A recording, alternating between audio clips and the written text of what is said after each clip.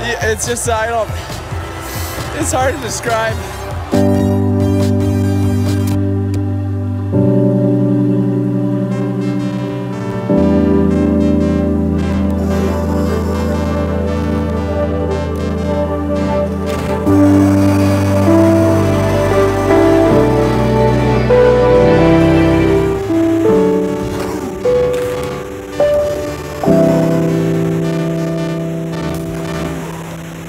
To most, the Stanley Cup is just a trophy, but for players, it's a symbol of sweat, determination, and a shared love for the game.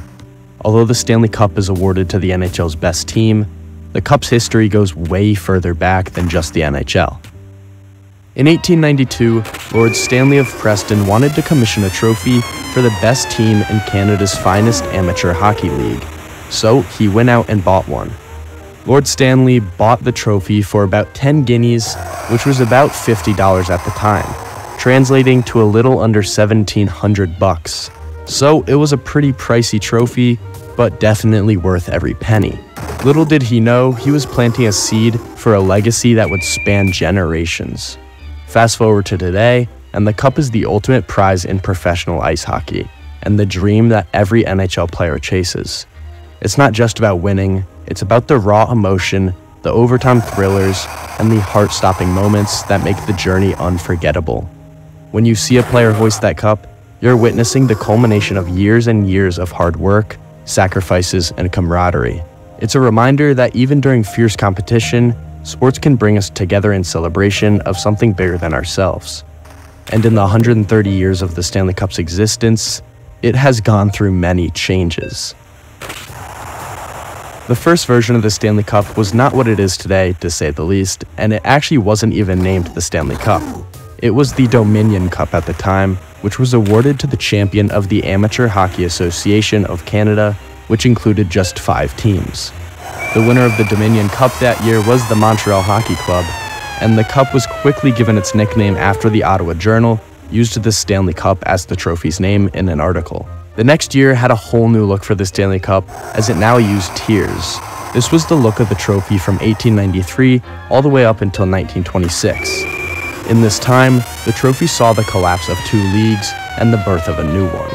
The Amateur Hockey Association of Canada disbanded in 1898, and the National Hockey Association disbanded in 1917. And with the death of those 2 leagues, the NHL was finally created. The winner of the NHL's first Stanley Cup was the Toronto Arenas, who defeated the Vancouver Millionaires of the PCHA. And if you guys want to learn more about that first season of the NHL, make sure to check this video out.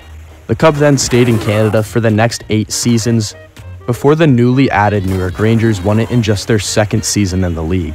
They also won the first Stovepipe version of the Stanley Cup. The NHL used the Stovepipe Stanley Cup from 1926 up until 1947, and it saw the end of the formative years of the NHL and the start of the original 6 era. With each winner, a new ring would be added every single year, which could explain why it got so out of hand. In 1948, the cup was redesigned, as the Stovepipe Cup was just becoming too difficult to handle with the extra rings being added. The base was moved back to the top of the bowl, and a new shoulder was added. All the teams that won during the Stovepipe era were then combined into 9 unique rings, with blank space for the next batch of winners. In the first year of what would become the original 6 era, the Leafs won the first Stanley Cup final to go to 7 games, and did so after losing the first 3 games to Detroit. During this era, the Leafs and Canadiens each won 10 cups, with the Red Wings winning 5 and the Blackhawks winning 1. Beginning in 1958, the new design leaned more into the concept of putting multiple winning teams on the same ring, settling on 13 teams per ring. In order to maintain the size of the modern era cup, rings must be retired every 13 years, and when they are put into the Hockey Hall of Fame. Since the 1914-1915 season, the cup has been won 103 times by 20 current NHL teams and 5 teams that no longer exist. It was not awarded in 1919 because of the Spanish flu epidemic, and it was not awarded in 2005 because of the NHL lockout. Their franchise that has won the most Stanley Cups is the Montreal Canadiens, who have won 24 cups, which is 11 more than the second-place Toronto Maple Leafs. And through those 25 franchises that have won a cup, there have been over 3,300 names etched into the cup. and the name that appears the most on the cup is Jean Beliveau, as he appears on the cup 10 times as a player and 7 times as management for 17 times, all with the Canadiens. There is little debate that the Stanley Cup is the most outstanding trophy in all of professional sports. However, no trophy in the world can create the party or the type of attention that this piece of hardware can. Players work their entire careers towards hoisting that trophy, and everyone gets their own day with the cup when their team is finally successful. And these guys definitely make the most of it. With just 24 hours with the trophy, players do not hold back, and even doing some pretty headline-worthy stuff. And one recent story that comes to mind is the summer of Ovi. Ovechkin's playoff success up until 2018 was nothing to write home about. With the second round being his kryptonite, he could never break through and find success. But in 2018, he finally broke that barrier and went on to win the coveted Stanley Cup. And he was excited. The partying began right as they got into the locker room. Then he brought it to the nightclub, the Washington Nationals game. He took a bath in a fountain, slept with it, and this was all before the Stanley Cup parade even took place. The party obviously continued during the parade, and this is where Ovi had his famous line, "We're not gonna be fucking sucked this year!" While this is one of the more memorable Stanley Cup celebrations, there are plenty more that are worth talking about. The 1940-1941 season was a significant one for the New York Rangers. In addition to winning the Stanley Cup, the team paid off their mortgage on their world-famous arena, Madison Square Garden. To celebrate, the Rangers lit the mortgage on fire and put it in the cup, only to cause the cup to light on fire as well. But it wasn't to worry, as the players put out the fire with their own urine. And one of the weirder Stanley Cup stories out there is when the Stanley Cup ended up in the bottom of Mario Lemieux's pool.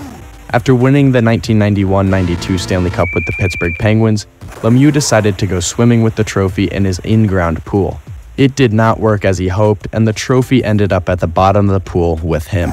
After Lemieux retired, he joined the Penguins front office and went on to win 3 more Stanley Cups in 2009, 2016, and 2017, all where the tradition continued. While the cup has been to many parties, it's also had a lot of food in it, including Lucky Charms, ice cream, lobster, chicken wings, poutine, and many, many, many more. The Stanley Cup is not only a coveted prize, but also a profound symbol of the essence of hockey itself. Its legacy, spanning well over a century, is a testament to the sport's rich history. From its humble beginnings in the late 1800s, the cup has evolved into an icon that transcends time, deeply embedded within the game. The cup witnesses both the champion's success and the contender's defeat. It is a silent spectator to the stories of underdogs who defied the odds and dynasties that filled the history books. It echoes the passion of players, coaches, and fans, representing a shared journey of dedication and devotion. The mere existence of the cup can leave players speechless. The legacy of the cup is not just etched in its silver, but also in the roots of the sport, carrying its meaning for generations to come.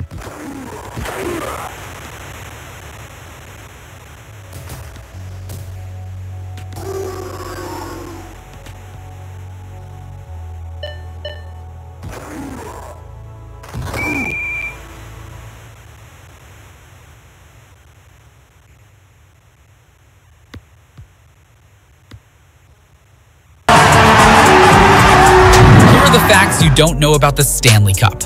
Every year, the NHL teams go head-to-head for the Stanley Cup.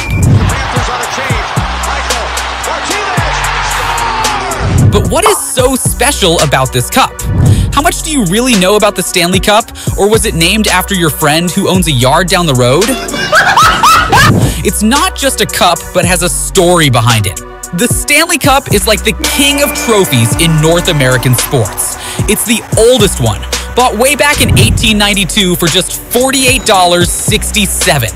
But now it is worth $25,000 to $30,000. It's a fancy silver cup with the names of famous hockey players like Gretzky and Orr written on it, and everyone in the National Hockey League wants to win it. Lord Stanley of Preston gave the cup to the best Canadian hockey team in 1893. Since then, it's seen tons of exciting games and amazing players. Winning it is super hard, like climbing a giant mountain of hockey matches. but when a team finally gets there, it's a party like no other.